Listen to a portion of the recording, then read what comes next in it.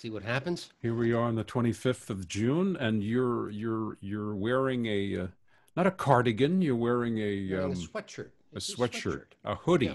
a hoodie. Yeah, it's yeah, I'm one tough dude. You, I was gonna say, Uh, when you go down to buy your 2 cans of Schlitz with your hoodie on.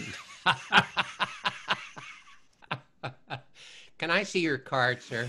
Of course, there were no. The magazine rack is long gone, so you're just Oh, standing there where the magazine rack used to be with your hoodie on. I yeah. can just see it. No, it's just Saturday Night Review. I'll just take that. The rest of them will come with me later. Saturday Night Review. Oh, it is. It's almost chilly. God, we It bitch is. when Did it's you have hot. the heat We on this bitch morning? when it's cold. No, no, no. Uh, It's. I like it cool, but and I have to mow yeah, the I've got a lawn different tomorrow. thermostat. My wife likes it really, really warm. Although yesterday did get to her. Yesterday was son of a gun, Yeah, right? I got to mow the 42. lawn tomorrow. I was told today, but it's Oh, new this is the turf. new This is the turf. new turf. So How it is has. it taking? It appears to be taking fairly well. We've been lucky. We had our permit to water, but it has to be mown to a minimum height. Is it a maximum height? No, a minimum height. Yeah, you be careful about that too in the direct sunlight because you can burn it. So I have a manual push mower that I'm going to have to fiddle with tomorrow, and then Madame's going to be out there. Madame's going to be out there with a tape measure and a laser level going now, and then you'll see me after this with looking like this with 4 missing fingers and with the. Is this a new purchase, this mower? Have No, you had it this for we've had many a this. year? It's a one of these Scandinavian things. It's not a Husqvarna. It's a hoot motor, Husqvarna. and So you got. I it's see. So adjustable. you're going to be swearing in Oh yeah, Swedish. it's adjustable, and I'm going to be cursing in most Scandinavian dialects around this time tomorrow. Why do you have to mow it tomorrow Oh necessarily? no, no, Let it this get is shaggy. it's all been planned out. Oh, Yeah, okay. the rain So came at a I'm certain being a time. bête noire, am No, I? you are. Yeah, you're just Yeah. being a shit disturber right now Right. because Yeah. no, you're I'm the stepping. lamb. I'm the lamb shit in the You're bed. stepping on my blue suede shoes. So we're gonna find Okay. out. We have an I will. electric mower. Why I don't you will get the take kid down the street? pictures. I will take photographs.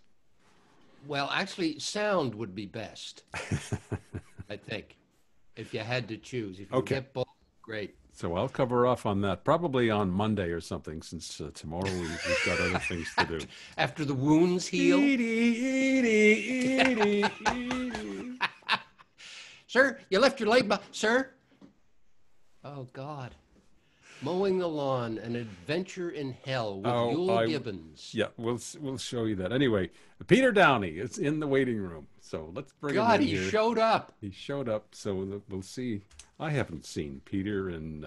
Probably not aware. Oh my goodness, That he's looking. seems to be the look. Look at the size of the house. He's looking Morning. very properly Okay. trimmed Good morning. and properly Hi. groomed. How are you? I shaved. He Yeah, shaved. you look great. Up early. I see you dusted too, from what I can tell here. So that's very About a impressive. Yvonne, about a 3-foot path behind me, I cleaned. I think everybody's zooming. I was going to ask you to move the camera, but that might be a problem, huh? What do you want me to move it? No, Well, it's you're a just- it's a you're beautiful just in the home. We're corner getting there. we get a good shot of the credenza here and the piece of art above it. So we're doing very Which well. way do you want to move it? No, we're good. It's the law of thirds, isn't it? Yeah. Yes. Is that Okay. Dave? Dave's just Dave's being just different? being a pain in the ass. Well, tell me something I don't know. I remember I had a long chat with Peter once, and he sat there, and at the end of it, he just looked into his hands and said, Jesus wept.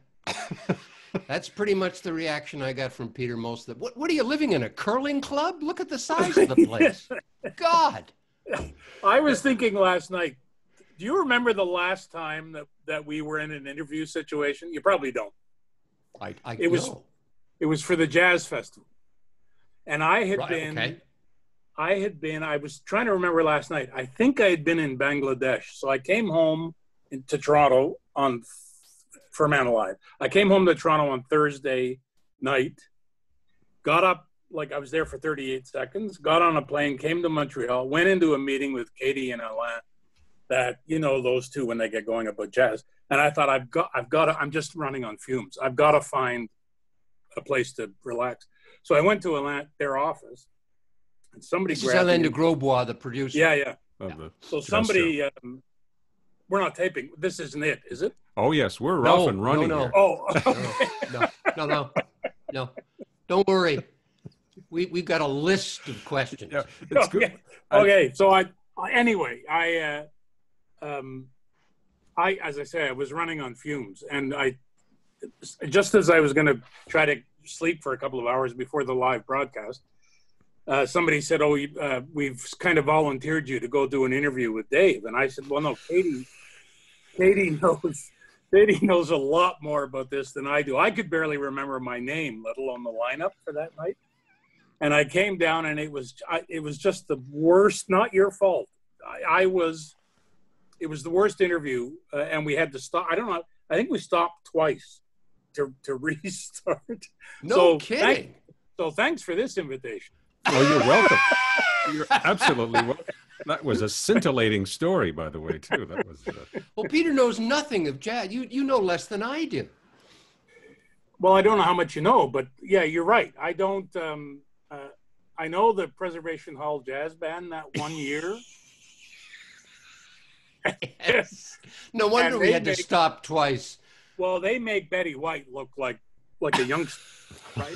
And I don't mean that in any cruel way, but all you could hear in the studio as they were playing, about every 5 minutes, you'd hear somebody go, "You all right? You all right?"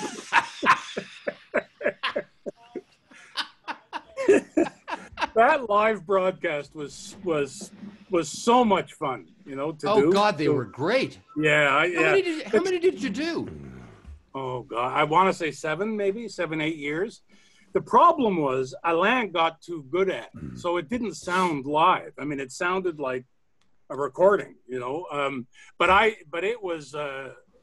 I think it was his legacy. I mean, his rapport with all, you can imagine the technicians and the sound people to get that good in a live recording, and he was just masterful at He loved the guys. Yeah, they loved them. They just loved them. Yeah, because you guys were on the first couple of times. I'm thinking until the last show was over, right? There was no particular time period at that time. You'd start on a Friday night, right, and go into Saturday morning. Yeah. Usually, sort of 1:32 in the morning. And yeah, it was a long night. But as I say, once all the technical stuff was, you know, those hurdles were dealt with, and there were many. Like at first, to get really good sound, it's a real expertise. And Alain and the technicians sort of figured out how to do it, and it was. I mean, it became easy for me. I mean, I was just sitting in the studio listening and hoping nobody tripped on a wire and unplugged things, which happened once. Yeah, Peter, can you fill for about 20 minutes on Mo Kaufman, please? He just died. You all right? But Katie, it was adrenaline for her, and she did all the running around. She went from club to club to club, right? Yeah. My God. And was sort of the eyes and ears on the street. Well, we had, I can't remember who, I think it was Philip Sporer. Do you remember Philip?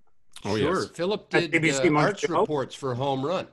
Right. So Katie was so sort of frazzled, running from place to place to place. She really couldn't give us a sense of what was happening on the streets. And, you know, I mean, it's just a magical time in the city, or, you know, not this year, but hopefully next summer. And so we hired Philip to go out and just occasionally give us reports of the color and the general sort of atmosphere on the streets of Montreal. So it's still one of my favorite broadcasts, you know, because it captured, especially if it was 38 with 100% humidity. Oh God, yeah, it's only Montreal can have. Yeah. Do you miss it, Peter? Jazz? Do you miss radio? Do you miss broadcasting? Oh yeah. Oh sure. Yeah. Yeah, all the time. I have to say, I mean, it's like cocaine for me. You know, I love it so much. And it's one of the things that I really noticed when I was teaching at Concordia, that one of the aspects of students that I wasn't expecting when I got there was that a lot of them weren't sure what they wanted to do. And I realized just how blessed makes it sound too serious, but how lucky I was to have found something. I mean, I think I was 17 when I first walked into a radio studio, and I just knew immediately that this is what I wanted to do. I mean, I didn't know the details and so on, and radio still has. I mean, after sort of, going through the wrong door and doing television for 10 or 15 years, I went back to radio because I just, there's something about, I mean, this isn't a novel thought, but there's something about the intimacy of it. And I can still hear the whoosh of that door closing on a studio. And it was just like, you're in your own world. And it was, I miss it. Yeah, we talk about that continually here. And people were looking forward to hearing from you on Facebook, and New Brunswick came up a couple of times. Tell us about New Brunswick. God. Is that where you actually started? Was it in Fredericton after UNB? Yeah, with the CBC. Yeah, I remember they used to have CBC owned and operated stations. So yes, tell us the story, Peter. The ID story. No. The ID. So, well, you knew I'd bring it up. Yeah, I know you. So I started really at a place called Woodstock, New Brunswick. CJCJ was CBC owned and operated, which meant that it owned the station, and we were allowed to take a certain amount of programming from the CBC. And then I joined CBC in Fredericton. So, all right, Dave. I love this. So the transmitter in Fredericton served St. John, which was known as CBD, and Fredericton was CBZ. And so at the end, those 30-second breaks, about the 20-second mark, you would turn off St. John and say, you're listening to CBZ Fredericton. You would turn on St. John, turn off Fredericton, and say, you're listening to CBD St. John. Right. And it was the first, or I don't know if it was the very first, but it was very early on. And I panicked. I mean, because when you have no idea of the clock and 20 seconds, and am I going too long? And you start freaking out. And I blurted out, you're listening to CB Dead. Yeah, I think that is just, boy, I'll tell you. And the career that led to. That's right. I survived. Well, you guys got something in common. You worked up in Sudbury, Peter. Yes. Oh, did you I work? love Sudbury. Where did you? That's my hometown. Where did you work in Sudbury? Oh, really? Yeah. Well, when CBC opened in Sudbury, I think a guy you guys know, Bill Akerley, was the manager. Oh, I think Well, Bill is feeding us all this stuff on Facebook here too. So Bill is paying very close attention to what we're talking about right now. Well, he'll correct me if I'm wrong. I think he might have been the head of the newsroom in Hamilton, sort of a newly created CBC newsroom in Hamilton before Sudbury. And so he was the manager in Sudbury. And at that time I was out in Calgary and ready to come home. It's the first time in my life I've been homesick for the East. And Bill said, look, we're building this station. We need somebody to sort of imagine and produce a morning show. Are you interested? And so that's how I got to Sudbury. And I lived, Yvon, on Ramsey Lake Road. Oh, yes. I rented a place down at the end. And I still remember lying in bed at night, hearing the loons on the lake. God. And I loved Sudbury. And I loved the people of Sudbury. Great town, yeah. I was on a a nightmarish, what do you call it? A charter flight to, where the hell was it? It was in Mexico, Puerto Vallarta, I think. And it was like a group of teachers from Scarborough, I think, and me. My boss at Midday said, get get out of here. Go and lie on a beach. And okay. So I end up, and it was just, and then about the third day in, a group arrived from Sudbury. And, you know, we were best pals at the end of our vacation. I really cherish my time in Sudbury. Oh, that's a story I had not heard about you. That's How many years had you been there? In Sudbury? Yeah. You know, I didn't stay that long because the referendum came up in Quebec, the first one, and okay. I was around that time. Okay. Yeah, it was 70.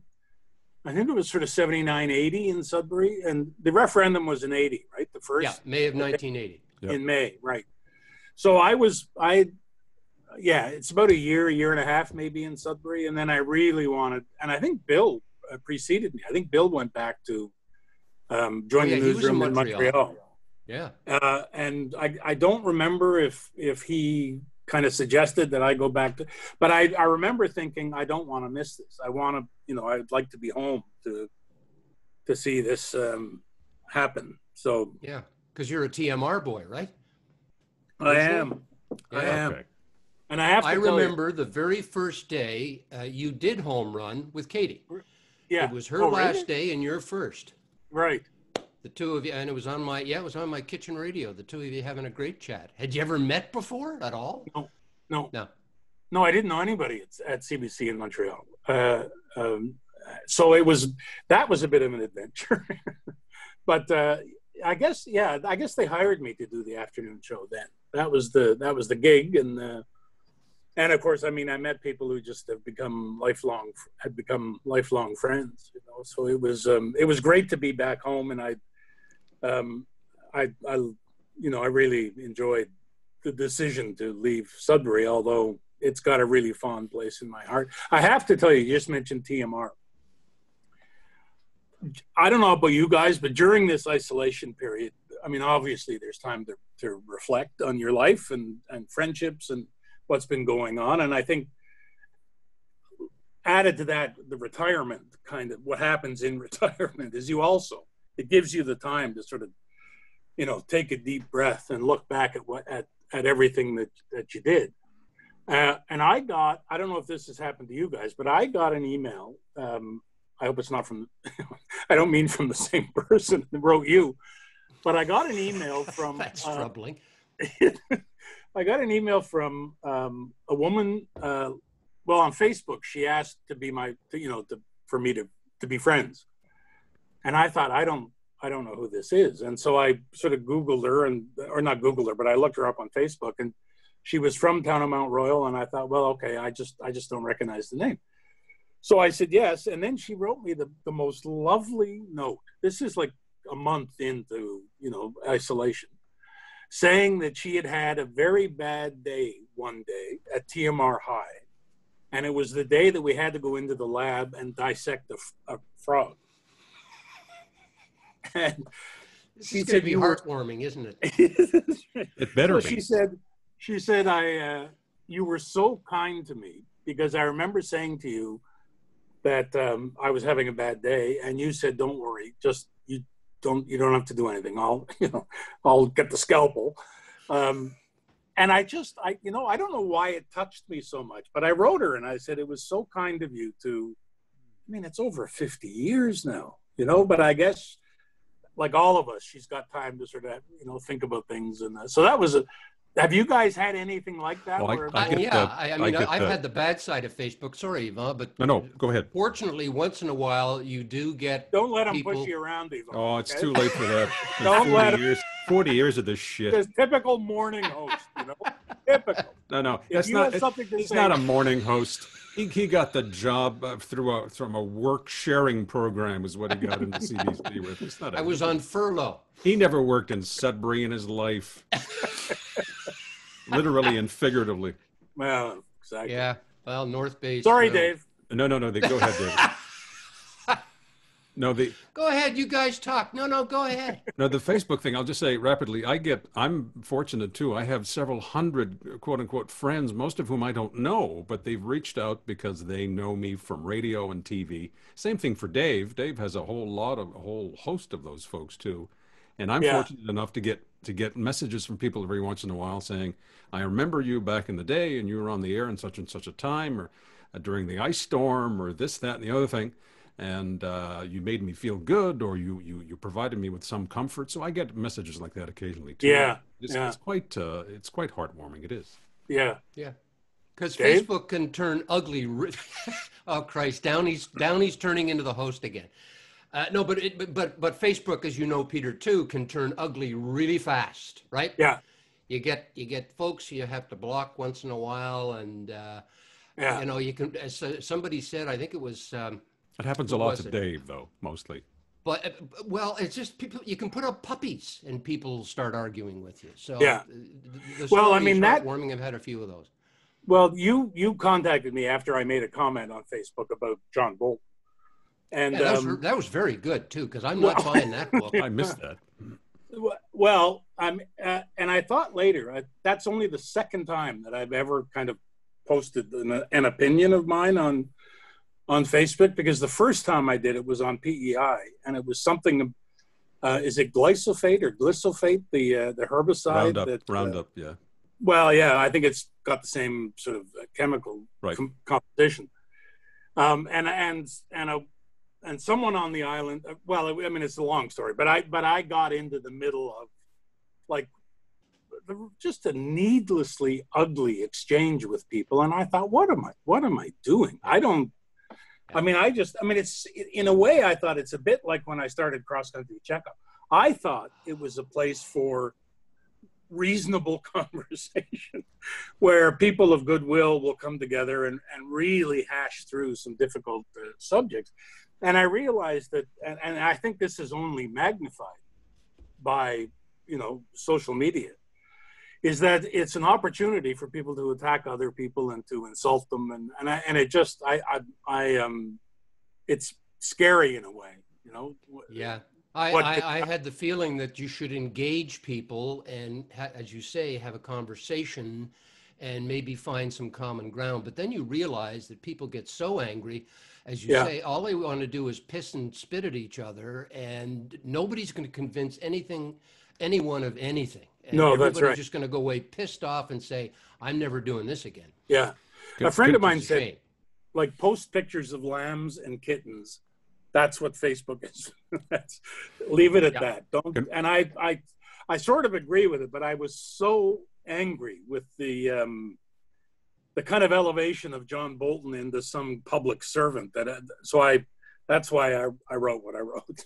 Yeah, I think you pretty much said he had an axe to grind, right? He was no hero, no public servant. With a higher, no. This was just No. he was, and he No, saved it during the impeachment hearing. He kept his powder dry because he knew he was writing a book. Yeah. Oh. No, I'm sorry. Can we No, it's double okay. back to your teaching for a second? Because it reminds me of the chat we had with Jeff Dvorkin. oh yeah. Excuse me, I'm going to have to hang up. I'm getting another call here. The chat we had with Jeff Dvorkin the other day Right. about his teaching, and I was curious about what he left behind. He said he was encouraged by the young people he was teaching, and that he Right. felt pretty good about the future of journalism. Do you share his view or his perspective? Yes. I mean, as I say, the one thing that surprised me about teaching was that most classrooms were filled with people who weren't really sure what they wanted to do. Right. So that sort of stumped me early on. But I mean, that's the only aspect that I really miss is the energy and the determination and the passion and just the dedication of young people to trying to make a difference in the world with their journalism. And one of the things that I loved was there was an interview, it was E.L. Doctorow, and I think it was on Charlie Rose. And Doctorow had taught creative writing in New York forever, like for 40 years or something. And I remember, I think it was Rose, asked him, what is it about teaching what keeps you going? You don't have to do this. And he said, it reminds me of my early struggles and of my beginnings. and I thought that's my experience too, that. And I think what he was saying was it teaches you not only humility, but it teaches you prevents you from becoming calcified, because students are always challenging, maybe the way you did things, maybe the role of journalism, and you have to stay. If you're really engaged with them, you have to listen, and you have to try to accommodate what they want to do with, kind of the practical side of here's how to do it. But no, I was just energized. I miss the classroom almost as much as radio. Okay, I was curious about that because we were talking about social media, and that's omnipresent now too in the way that news comes together. And right. That, people. Well, Yvon, I think the really, and I'm trying to write about this, and I've been kind of researching this off and on. I think the concept of what it means to know something, I think, is really changing. Yes. And I mean, the standard answer to how do you know something has been teaching, but now it's looking something up. And I mean, this came to me when a colleague of mine at Concordia, a young guy, came up to see me here in Montebello, and he made it here like in record time. And I said, like, how did you get here? You know what? He couldn't really tell me, because all he had done was, on GPS, he had put his address in. Right. And I thought, so knowing something isn't the ability to look it up. Knowing something is deeper than that. And I think that's the real challenge for universities. There you go. Not that they don't need another challenge, but in the age of just look it up, you've got to engage. I mean, to me, I think imagination is a really big part of learning. And what looking something up, what Googling something does, is it kind of erases your imagination. You don't need an imagination, because if you just want the facts. But knowledge without imagination, I don't think it's, and I'm careful with these terms, I don't think it's real knowledge. I think you have to, experience is part of it. You have to be able to think about these really complex things before you say, well, I know that, And knowledge is really transient, Peter, right? And getting more so. I mean, what may be fact, if you will, now can change in the process of a 24-hour news cycle. And a 24-second dead news wrong cycle. the next day. Yeah. 24-minute news cycle. Yeah, that's yeah. I have to say, you try to put a brave face on it in the classroom, but it's a tough. I never told them there were no jobs, because I don't believe that. I think if you're good and you have the right attitude, and you're prepared to stop looking at the clock, and it's not 9 to 5, and you throw yourself at it, you'll find work on any platform. But I think they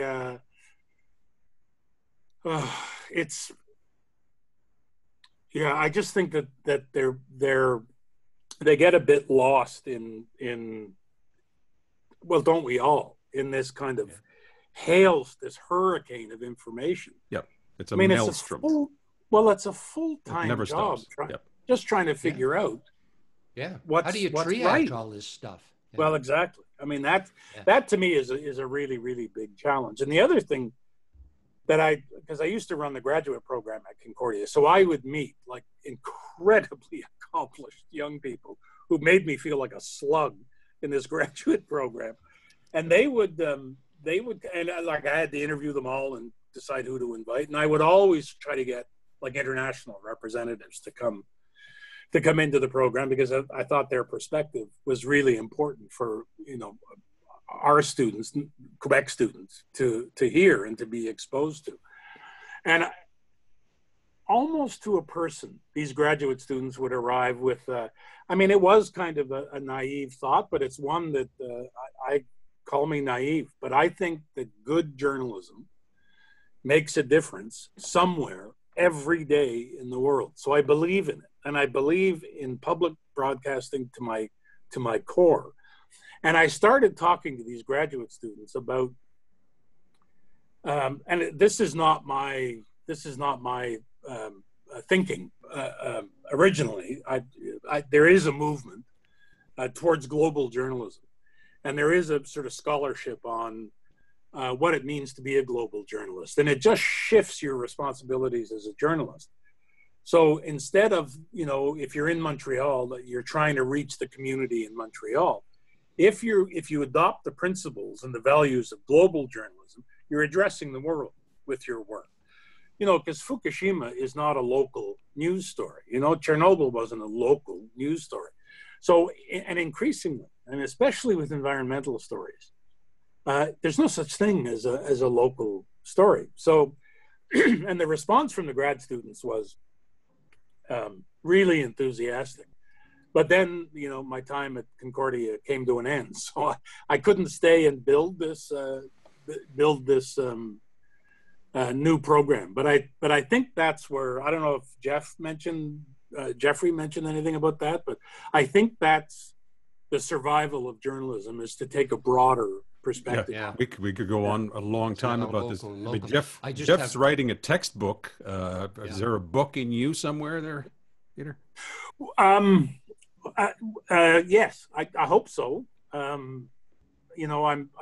I say, I've been looking at this idea of learning or knowledge, and I haven't quite. I'm not satisfied with the questions that I'm asking myself yet. But yeah, I'm always writing, and I'm always reading, and I'm always I'm trying to I'm trying to stay engaged with issues, and my passion is interviewing, and I haven't come across the book about interviewing that kind of rang true with me.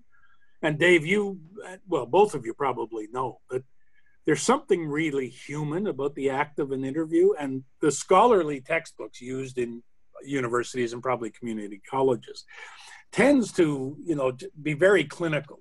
And it's, I tell you, I used to tell students this, that I remember interviewing Gary Hart, excuse me, once.